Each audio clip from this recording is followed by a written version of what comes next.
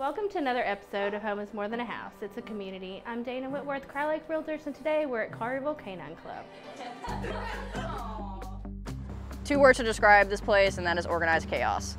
So it's like running a school, honestly, for just dogs. As soon as they walk in the door, they're greeted by either our CSR, me, or any of the other staff. We take off their collar and their leash, and then they go into the play yard or the pool if they're a big dog. Depends on our schedule.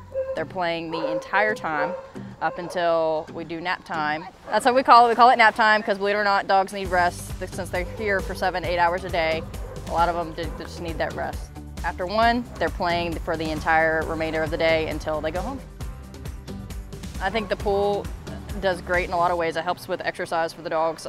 Any dogs who are going through rehab, if they've just had a surgery, say their ACL, it is fantastic for them to just get in the water and just be adapted to water too. There are a lot of dogs who you wouldn't think who would swim, but they do. They actually love the water, and if you keep bringing them, eventually they will love the water. We just did an event for 2 weeks. It actually ended yesterday, where we did nose paintings. Dogs created a whole bunch of artwork. We have Gail Tyler, who is our new groomer. She has been grooming since 2018 in the Memphis area, and we are beyond excited to have her. We have a lot of clients asking if we do grooming. For the past few years that I've worked here, I've always had to say no. So now I finally got her on board.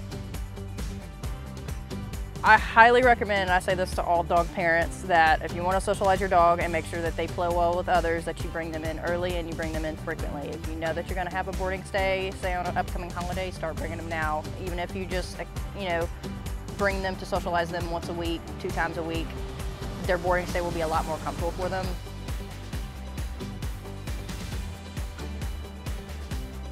We treat your dogs like family. We know every single dog that comes into this facility whenever y'all pull up in your cars. We treat your dogs like they're our own, so that's all I can really ask for.